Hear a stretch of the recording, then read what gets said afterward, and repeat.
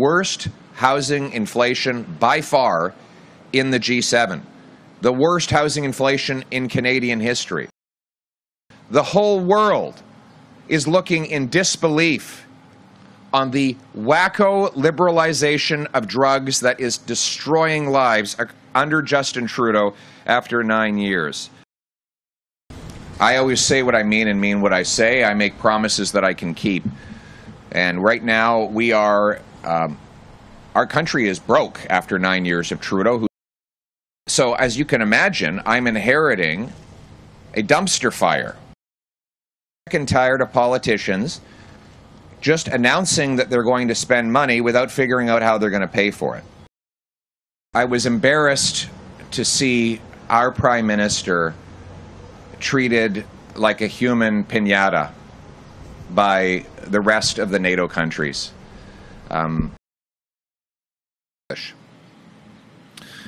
After 9 years of Trudeau and the NDP, everything costs more.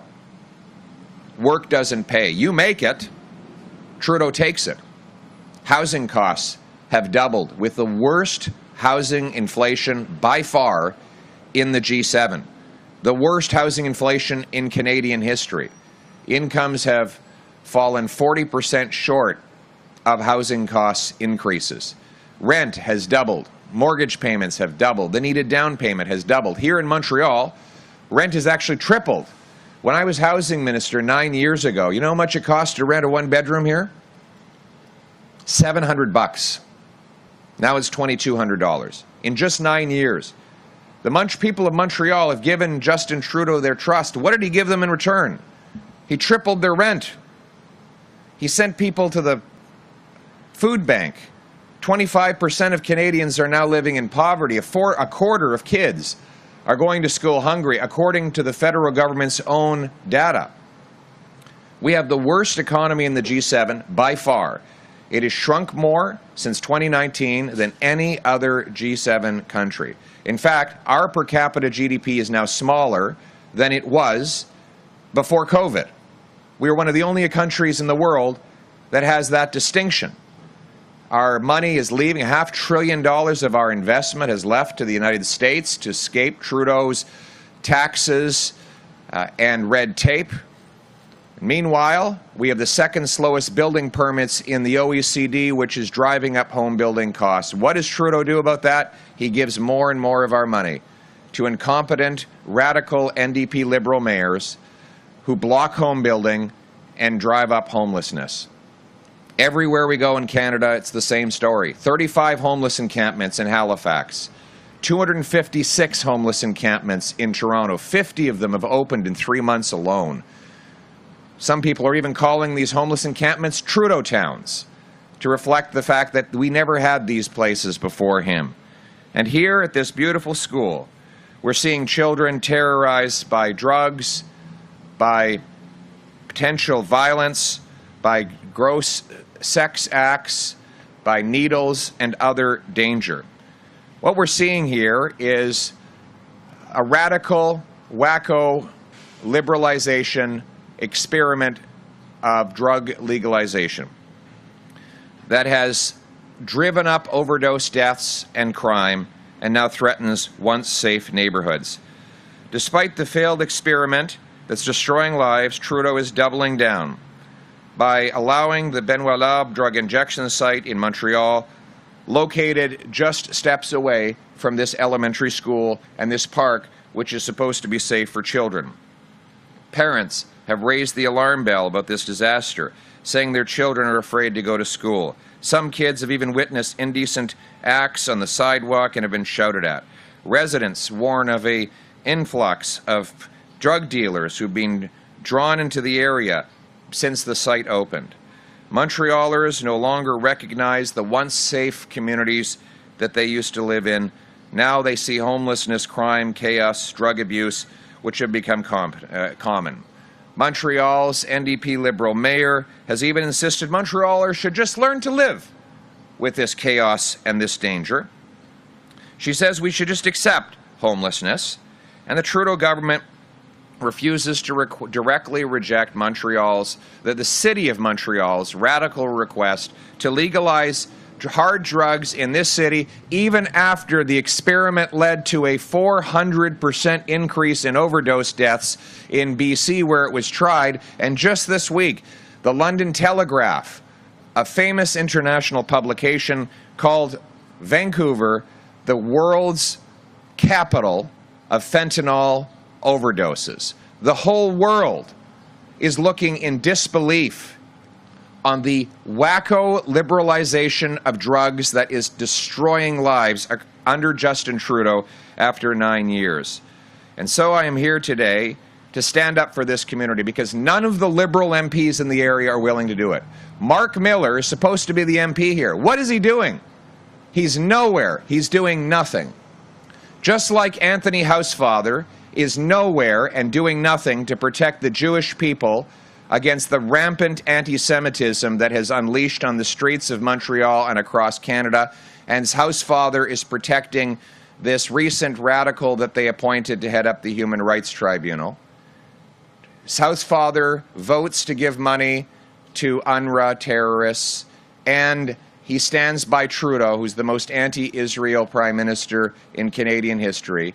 The Montreal Liberal MPs do nothing for their community, so I am here to fight for Montrealers in this wonderful city. And I'm today calling for the Trudeau government to close its drug den. Under Section 56.1 of the Controlled Drugs and Substances Act, the government has the power to accept or refuse a supervised consumption site like Maison Benoit Labre. Justin Trudeau must immediately shut down this hard drug injection site, this drug den, to protect our children, reassure families, and ensure the safety of all Quebecers and Canadians. It's time for a common-sense Conservative government that will axe the tax, build the homes, fix the budget, and stop the crime. Let's bring it home.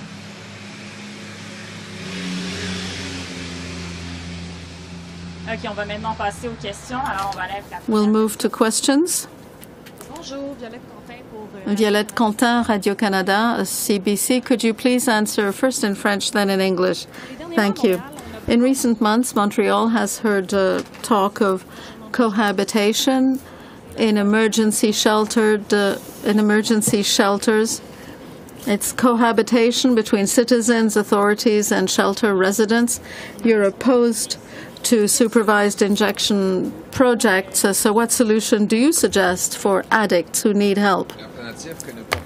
The alternative we propose is treatment to put an end to their addiction to drugs. The only solution is to stop using hard drugs. The liberals, the radical liberals of the radical left have created an industry of bureaucrats, lobbyists, activists who are taking advantage of people's misery, of addicts' misery, and who want to perpetuate it.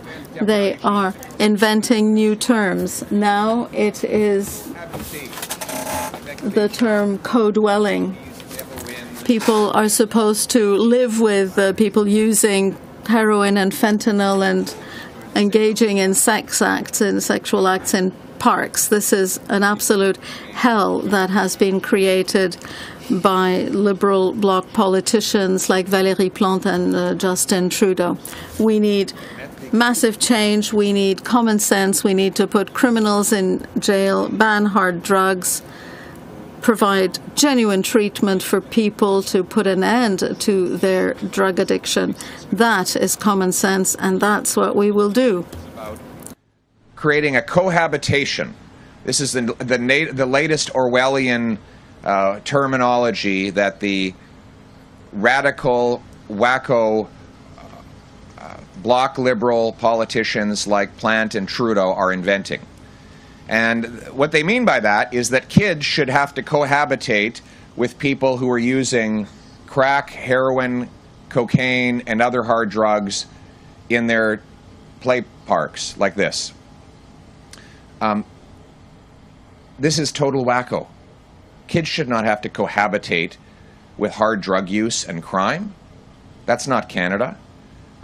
What it is leading to is more danger and more violence. And by the way, there's an entire industry of bureaucracies and activists and politicians who are profiting from this misery and want to perpetuate it. And they are pumping more and more money into keeping it going. I will end it. My common sense plan will ban the hard drugs. It will put the money into treatment rather than into handing out narcotics. We will break the dependence on drugs, and we will bring our loved ones home drug-free. And let me just close off by quoting a local resident who describes what it's like to have this so-called cohabitation that the wacko radical mayor and prime minister are pushing. This is from Michael McKenzie, Canadian Research Chair in Child Wellbeing and Professor of Social Work and Pediatrics at the University of McGill. Before the centre opened, community resistance was narrowly focused on the drug injection site. The discussion, sadly now, extends to the entire facility, risking to throw the baby out with the bathwater. There is no evidence in the literature I have read that commingling transitional housing with a supervised injection inhalation site is a prudent move in supporting recovery of those newly housed. I make no apologies because that I don't want my children seeing sex acts on the way home from school. I feel no shame in saying it is unacceptable to have people publicly masturbating or assaulting neighbors. Communities, much like the families who comprise them, can be both compassionate and set firm boundaries about unacceptable public behavior that harms people and traumatizes children. It is compassionate to demand more from politicians and the Benoit Laube Centre. That's Michael McKenzie, Canada Research Chair in Child Wellbeing and Professor of Social Work and Pediatrics at the University of McGill. That sounds like common sense to me. On va passer à la prochaine question. Next question. Journal Canadian Press. If you can answer in English and French as well. So, on the subject of NATO, why won't you commit to meeting the NATO target instead of saying you would work toward meeting the spending commitment? The difference being saying you're going to do something versus working toward or trying to do something. I always say what I mean and mean what I say. I make promises that I can keep. And right now, our country is broke after 9 years of Trudeau, who's doubled our national debt, ballooned our bureaucracy, caused the worst inflation in 40 years, driven 25% of our population into poverty and 25% of our children into hunger. So as you can imagine, I'm inheriting a dumpster fire when it comes to the budget. So every time I make a financial commitment, I'm going to make sure I've pulled out my calculator and done all the math. Because people are sick and tired of politicians just announcing that they're going to spend money without figuring out how they're going to pay for it. Obviously, Trudeau has demolished our military, and my common sense approach is I will cut foreign aid to dictators, terrorists, and multinational bureaucracies. I will crack down on corruption, back office bureaucracy, and procurement bungles.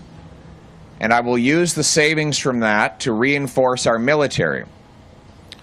We will buy equipment based on best value to make our money go further, as we did during the previous Conservative government, which re-equipped our forces rapidly, on time, and on budget to fight in Afghanistan.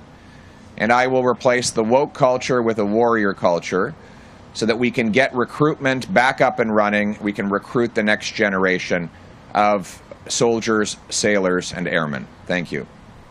En français aussi, s'il vous plaît. Je vais hériter un désastre. I will inherit a financial dumpster fire after Justin Trudeau doubled the national debt, doubled the cost of housing, caused the worst inflation in 40 years, forced 25% of Canadians into poverty. I will have to look at the budget carefully before making any promises. I will have to pull out my calculator before making any promises, because Canadians are fed up with politicians who make promises without knowing how they will foot the bill.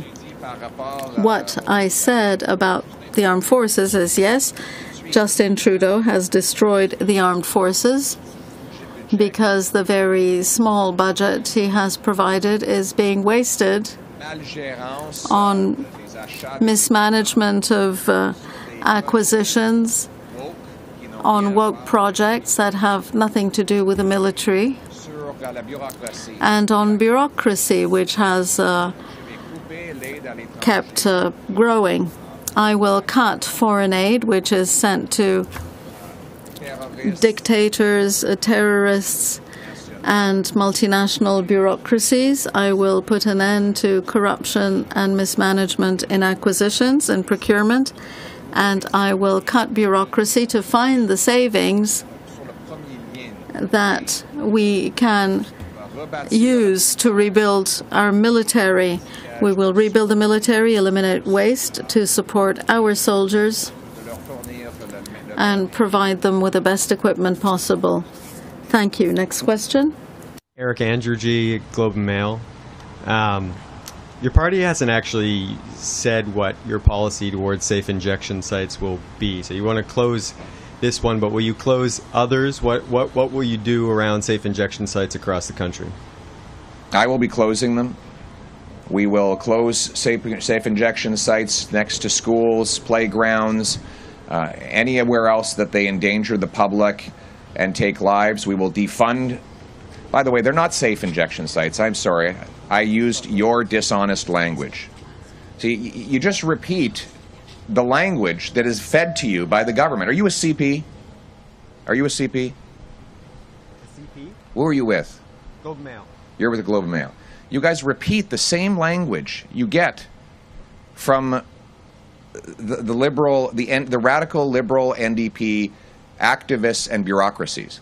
You call them safe. How can they be safe? You think it's safe when a bullet comes flying out of one of these sites to kill a mother in Toronto? Do you think that's safe? You think it's safe to have people using crack and heroin and cocaine next to a playground like this? You think that's safe? It's not safe. Supervised injection sites. They're drug dens. They're drug dens.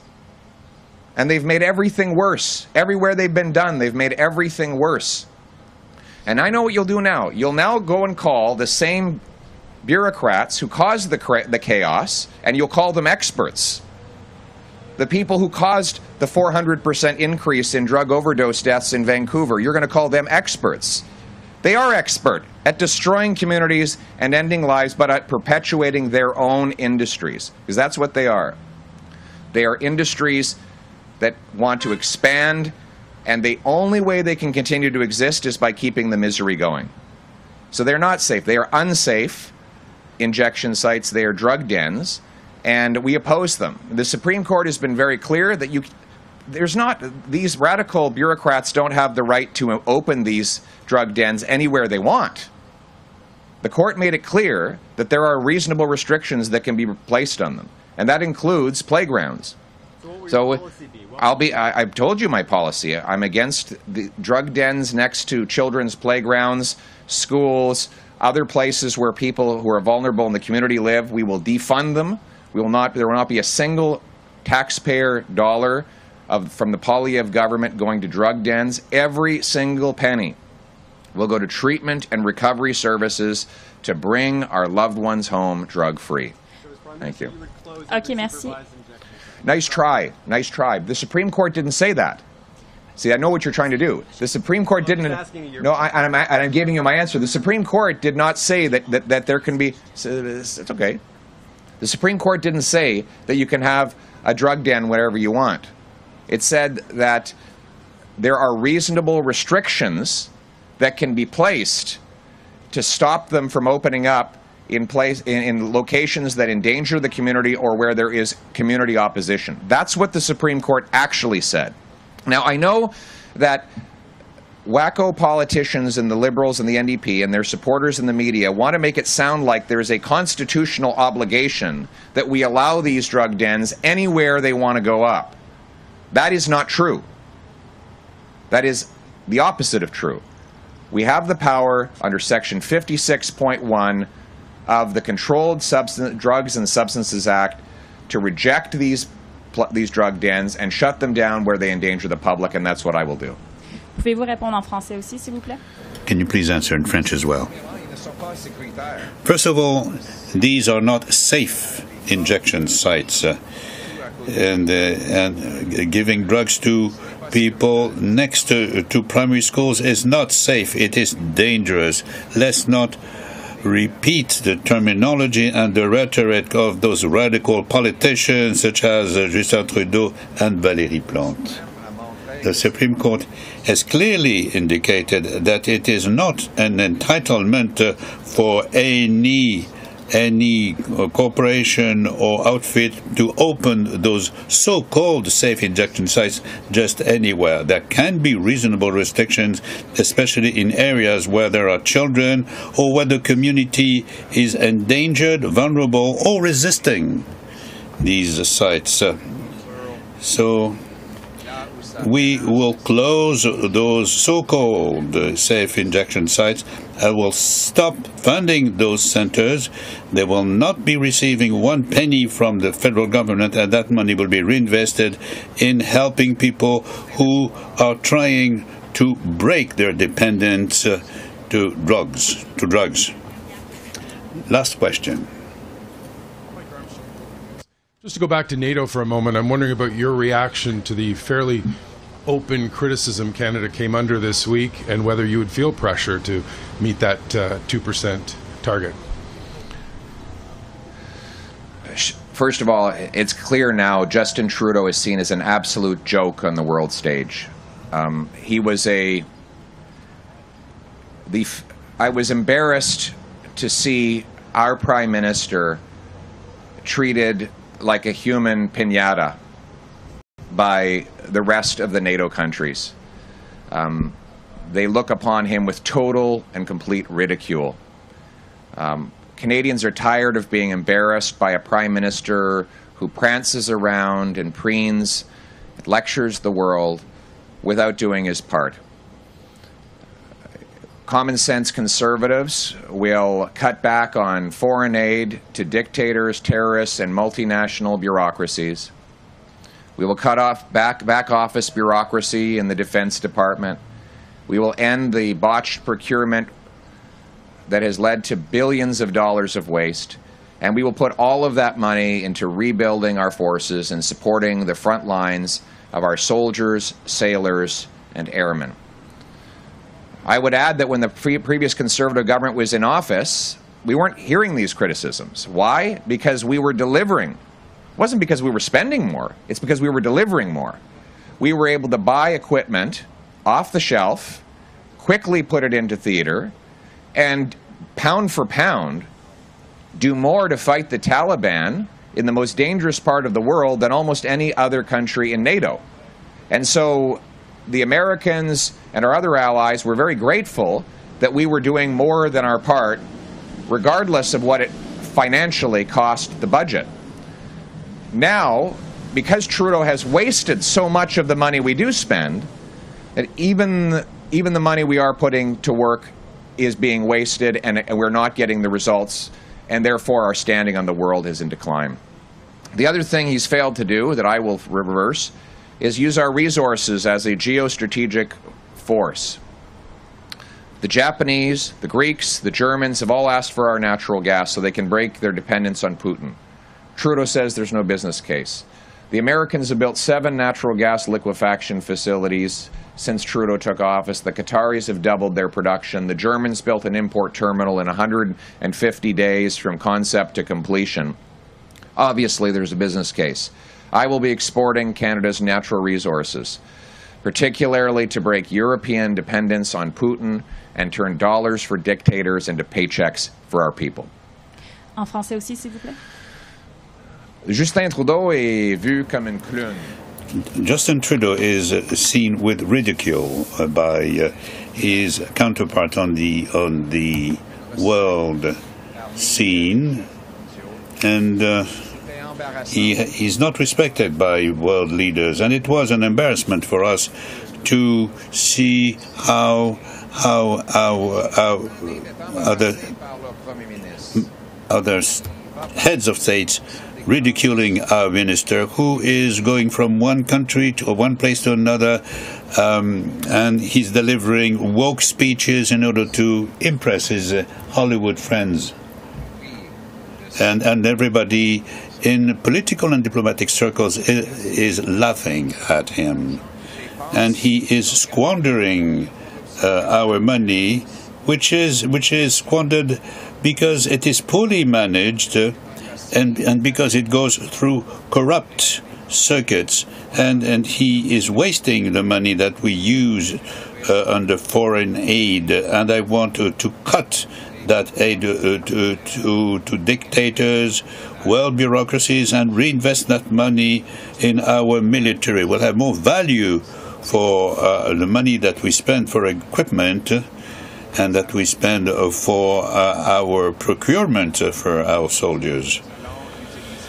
So we'll be using our resources as a leverage, as a lever to become a force in the world. We have the fifth available flow of natural gas in order to break the dependence of European countries on Russian gas. Well, Justin Trudeau thinks that we wants to use that money to buy weapons from Putin. I want to give jobs to the Canadian